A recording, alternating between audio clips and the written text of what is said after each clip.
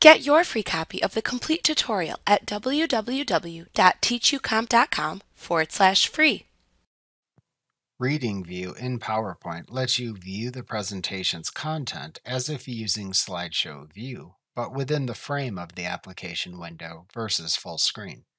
The options you have for advancing through this view are almost identical to the options when viewing the presentation in slideshow view.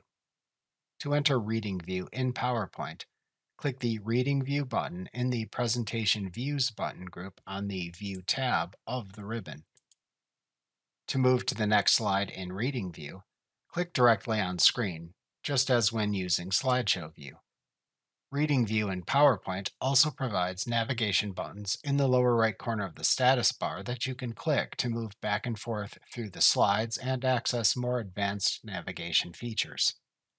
To move to the previous or next slides, click the Previous and Next buttons in the lower right corner of the status bar in Reading View. To view a pop-up menu of other presentation commands, click the Menu button in the lower right corner of the status bar in Reading View. Then select the desired choice from the pop-up menu of presentation commands that appears.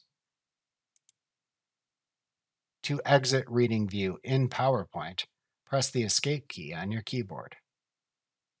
Like what you see? Pick up your free copy of the complete tutorial at www.teachucomp.com/free.